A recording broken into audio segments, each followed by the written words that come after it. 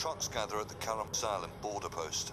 It's the only official crossing for goods and fuel into Gaza from Israel, but the Israeli government has now all but closed it.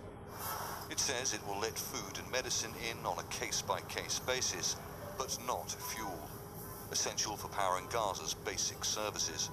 Many of the almost 2 million people here only get electricity for 4 to 6 hours a day. I hope this fuel blockade doesn't last because it will cause some problems and life will stop. Sewage and rubbish will pile up and other projects will come to an end. People will not be able to go to work, the Ministry of Health will not be able to treat patients.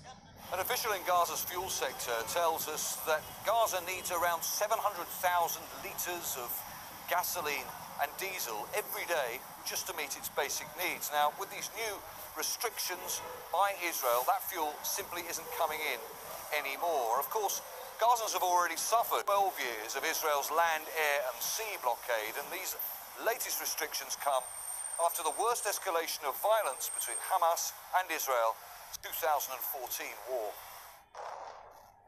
Israel says it launched dozens of airstrikes at Hamas targets in the Gaza Strip in response to Palestinian protesters, launching kites or balloons carrying Molotov cocktails across its Gaza fence.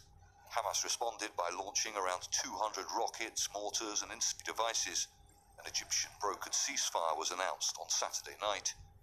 Israel says fires caused by the kites have destroyed more than 10,000 hectares of private land in recent weeks.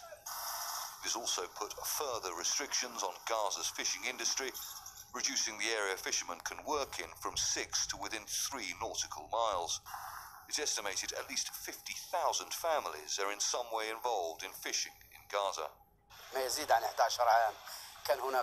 Israel has been decreasing our fishing area for years. They have killed and injured fishermen and confiscated 45 boats.